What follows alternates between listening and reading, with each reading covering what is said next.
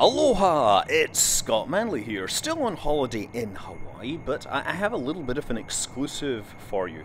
Now, Kerbal Space Program, as you know, they are working on the 1.0 release, and there's a lot of changes going into this. And they've talked about a number of different features, new improvements to the astronauts, and improvements to science, improvements to the aerodynamics model. But I want to talk about a new feature that's been added to the atmospheric effects. Now, if you've played the game, you'll know that there's essentially two atmospheric effects which are modeled right now. One is at high altitude and high velocities you will get ram heating, which will produce the fiery red re-entry effect, right? This is a very simple model, of course, and it doesn't at this time cause damage to the spacecraft, and we're not going to see that anytime soon.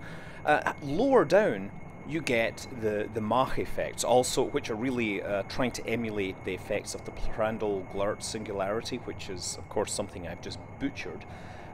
There is the lesser-known Sloof effect, which occurs at the right velocity and altitude, and what happens here is that the water droplets that form as the result of the correct atmosphere and pressure changes, essentially, the droplets get larger, and they get large enough to refract light. And the upshot of this is, of course, the white light gets split into its component parts. Now, on top of this, the air, the shockwave, generates an interesting oscillating effect, which is very characteristic sound, and it's very hard to describe with words, so it's best to just see the Kerbal emulation of this.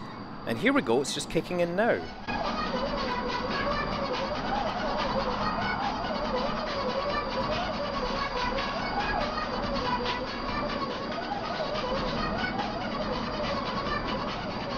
And there you go, science at work.